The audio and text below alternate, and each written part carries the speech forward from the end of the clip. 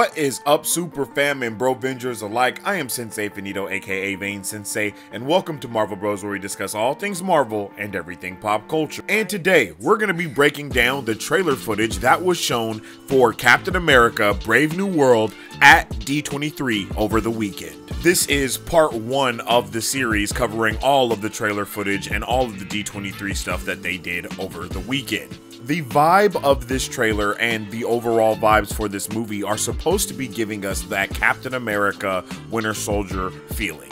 And I think that they do a good job so far of capitalizing on that within this trailer. The last trailer revealed to us that Giancarlo Esposito's character is not actually playing G.W. Bridge, but is actually playing the leader of the Serpent Society. And some of you super nerds may remember that Captain America Civil War was initially called Serpent Society. The original name for the Serpent Society is actually the Serpent Squad, which was founded by the first Viper with Eel and Cobra. The team's lineup changed several times, but it inspired one of the members to expand the squad into the Serpent Society and focus on treating their enterprise as a business. This member was none other than Sidewinder.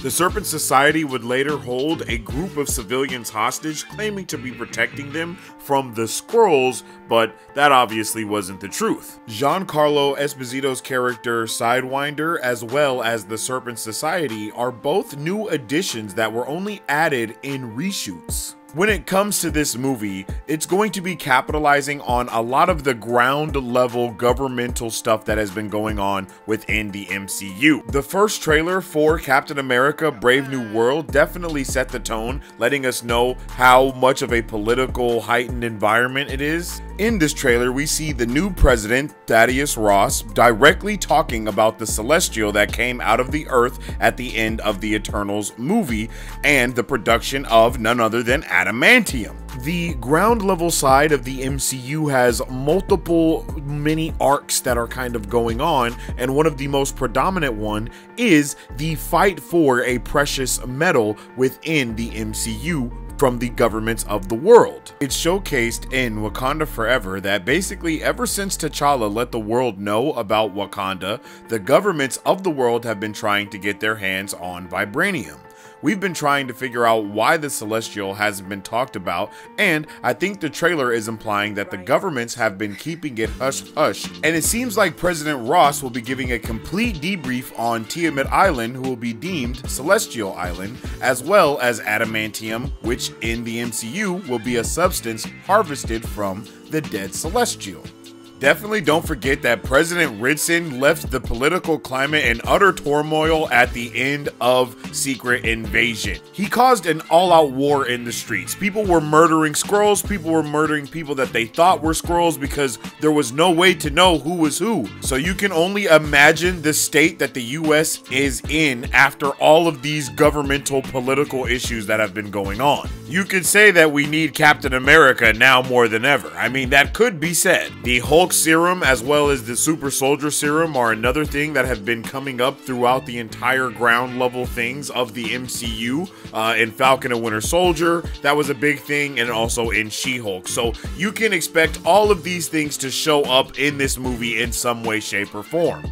And this is the passing of multiple mantles, because we will see Joaquin Torres reprising his role from Falcon and the Winter Soldier, and he will be donning the Falcon suit. New heroes, new villains, new concepts being introduced. I mean, Captain America Brave New World really is shaping up to be amazing. And of course, we get the honorary 2-suit minimum from every MCU movie, so can't wait to see this full thing in action. I gotta be honest, it feels good to see that Tiamat Island is coming back in such a major way, and so many things that we've been waiting for are actually going to be the building blocks of this movie. I mean, the leader is about to be a main villain in this. That's something that was introduced in 2008. So to say the groundwork has been done is an understatement, but I know that's going to obviously bring in all of the people saying I have to watch 37 movies to even understand what's going on, and you might, but you also don't really have to.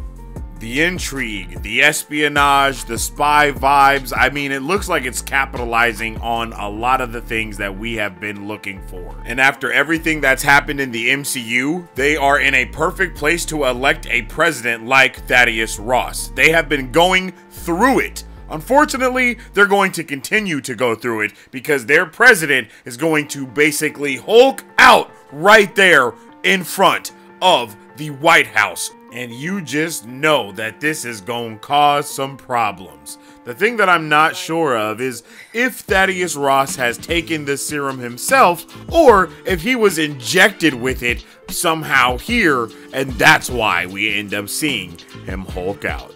And damn, does Harrison Ford look solid as the Red Hulk. If you liked the video, don't forget to like the video. This is our first part of breaking down and discussing the D23 trailer footage that was shown. And make sure you subscribe because I'll also be breaking down the Fantastic Four First Steps, Agatha All Along, Daredevil Born Again, Ironheart, and all the other trailers that were shown at D23. With all that being said, you can follow us on social media at Marvel Bros to stay up to date with all things Marvel and everything pop culture. You can also follow me at Sensei Finito to stay up to date with all my thoughts, theories, and opinions on whatever particular thing I may be partaking in at that particular time. And you can check out our podcast wherever you check out your podcasts at. Type in Marvel Bros in the search bar, let us know how we do, give us a little review. You already know. I appreciate you for tuning in with us on this episode of Marvel Bros, and as I always say, stay awesome, stay nerdy, and don't forget to stay marvelous. Excelsior. If you guys would like to support Marvel Bros, all you gotta do is visit our website at www.marvelbros.com and buy some merch. Represent the superfan. Or you can join our Patreon to get early access to content, patron-only scoops, giveaways, private Q&As, and those sacred watch parties. We appreciate you guys. We'll catch you on the next one. Excelsior. On today's pop culture news update.